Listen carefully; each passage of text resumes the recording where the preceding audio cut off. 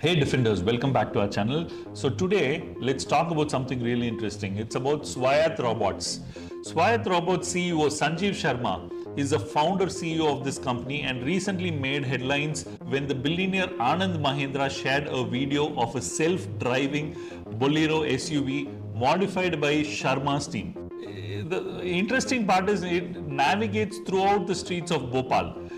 In the recent interview with Sharma, he boldly claimed that they're already a competitor for the huge EV giant Tesla. Can you believe that? Yeah.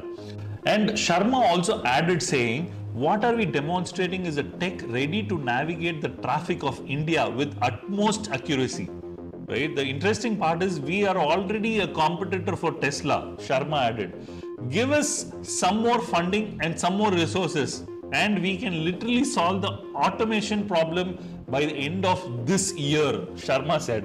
How cool is that, right? And it is so interesting to see indigenous thoughts and inventions coming like this. Especially having said there are huge companies like Tesla and VinFast across the world who are making strides in this EV space along with the autonomous car space. This is an indigenous product. Let me tell you, even if Tesla comes to India tomorrow, I personally think there would be a lot of problems because of the way India and Indian traffic operates. It is chaotic most of the time, right? But if there is an Indian who can actually come around with the technique to solve this problem, I think he would be the best person instead of a foreigner doing it. It would be great if an Indian can find a way out, and I think that may be a lot better solution that we can connect to better than the other one, right? This is also similar to the video that I posted last month where you actually saw this engineer Mankaran Singh, right, who actually completely drove an autonomous Alto car with the Redmi Pro, the used mobile phone with the open source software called the Open Pilot and Dialogflow, right? How cool is that?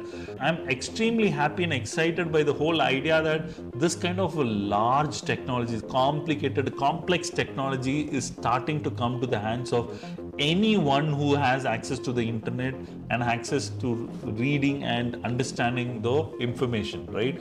And I think this year is probably the year that starts the upcoming years of a lot of innovations in the tech space, especially on the transportation space, right? In case you like this content or if you think someone would love to hear something of this sort, please consider sharing and subscribing. Thank you.